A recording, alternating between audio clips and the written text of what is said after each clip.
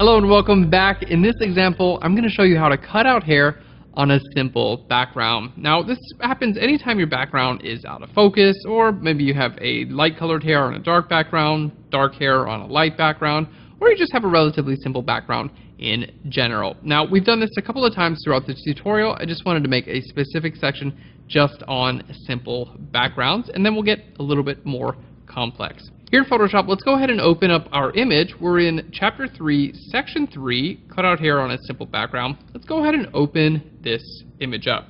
And I'm going to hit F for full screen. Now, again, we've talked about this before, but when you're talking about cutting hair out, hair is what's known as a soft edge. In other words, it's a very variable edge.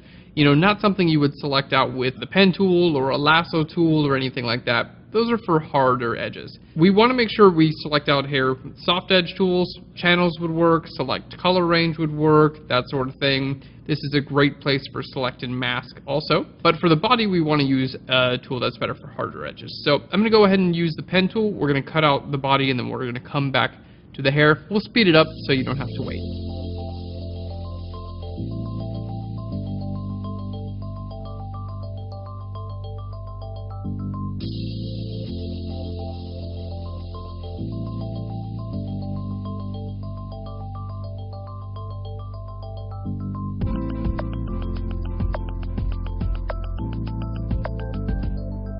Well, there we have it. We just outlined our subject with the pen tool.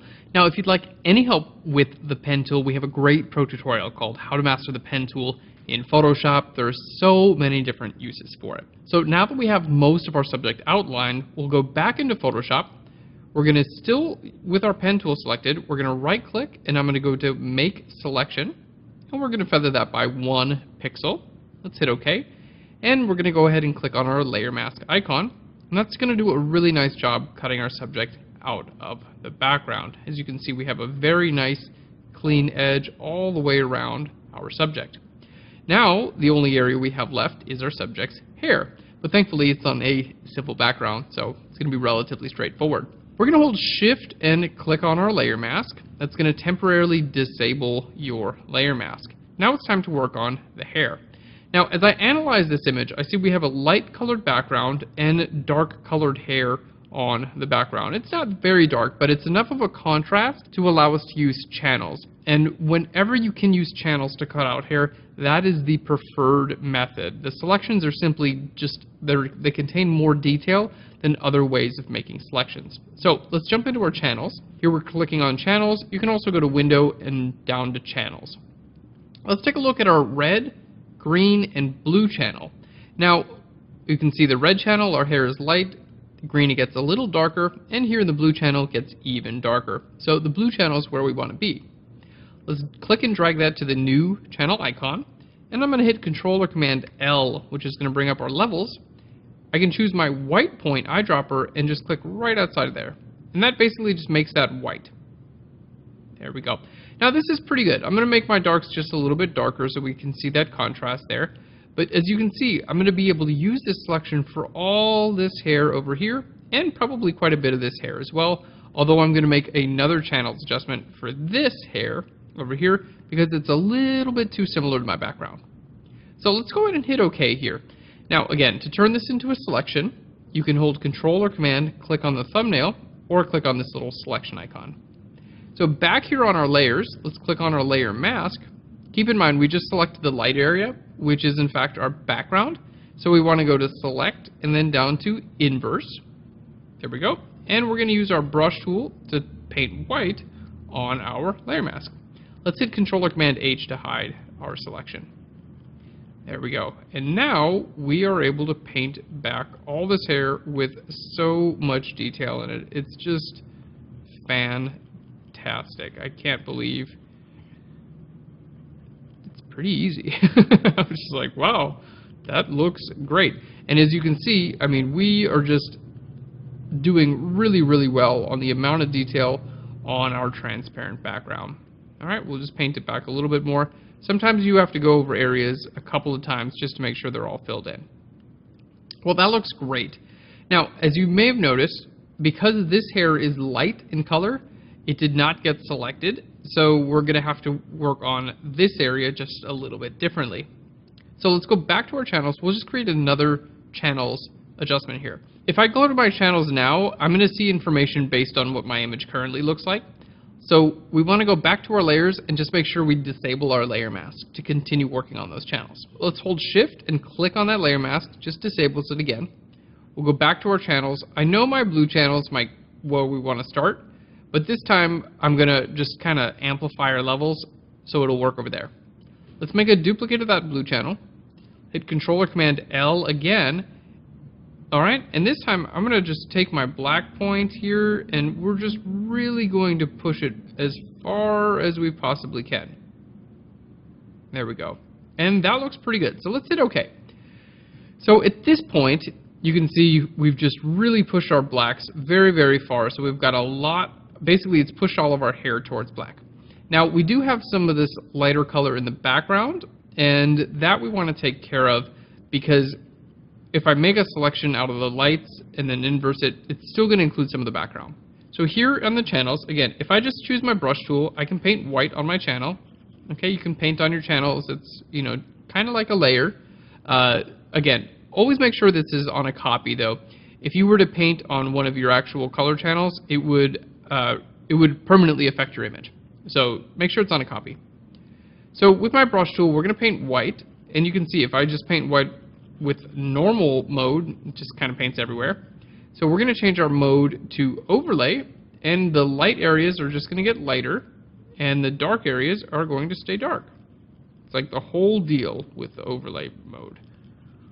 Alright, there are not a ton of uses for changing your brush mode, your tool modes in general. Mostly I suggest changing the mode of your layers, but this is one of those uses that's a standout. I don't have to do everywhere on the image because this is the only area that was giving me any issues before. So basically we're done affecting this channel. Now I know this obviously looks not right, like you wouldn't want your final image to look like this, but keep in mind we're just using that to make a selection of the hair. So let's hold Control or Command and click there on the thumbnail. Keep in mind this makes the light areas visible. So we'll go to Select and then down to Inverse, selecting the dark areas. And let's go back to our layers. We'll click on our layer mask here, and now we'll paint white. Let's hit Control or Command H to hide your selection temporarily. And there we go. I'm just going to undo that a couple of times. I just want to zoom in so you can actually see. So you can see here the hair has a little bit of transparency in it. Okay. Now we'll just paint white, and I'm able to fill that area in. Okay, so there's the before and the after. Before and the after. I wanted to zoom in because it's not like incredibly apparent because it's a light colored hair on a light background, but it really is making a big difference there. Well, we've painted it in. I'm going to hold Alt or Option and click on my layer mask and check out my layer mask now. It looks great. Look at all that information we have of the channels there. Here we have our hair visible, but it looks just a little bit like grainy, and the reason is because we really cranked our levels up quite a bit. So what we're going to do is we'll go back to our layer mask and let's just grab that blur tool. Okay, just a little bit of blur on there is just going to help that hair look like it's natural and properly defined. And then also keep in mind that we're going to blur some of this part of our image too, because some of our subject was slightly out of focus. Now, the great thing about this is not actually blurring your image. This is just blurring the mask. And there we go. And you can blur it more or less depending on what areas are in focus or out of focus. There we are. Let's hold Alt or Option and take a look at this again. So you can see like this area is out of focus. So I'm just going to use my blur tool a little bit more. Again, I'm on the mask. So it's just blurring the mask. It's not blurring the layer. That's a little out of focus there too. So we'll just blur that a little bit more.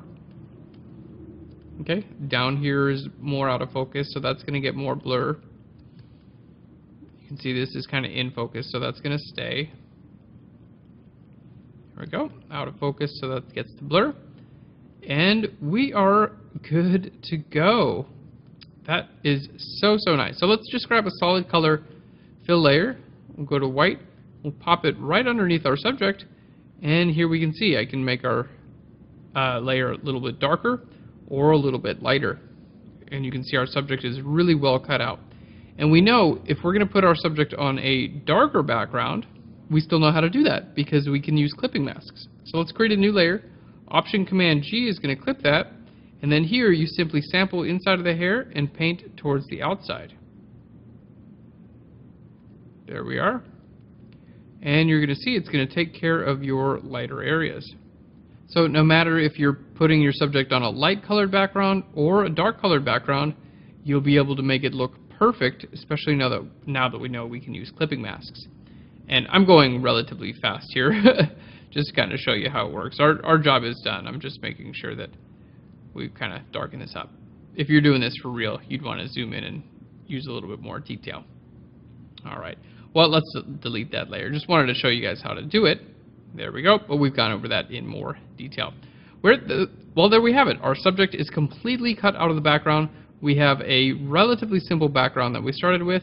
And with our subject cut out, we have all of the detail, including individual strands of hair. Thank you so much for watching. In our next section, we're going to show you how to cut out hair on a complicated background. It's going to be so much fun. Thanks so much. I'll see you in the next section.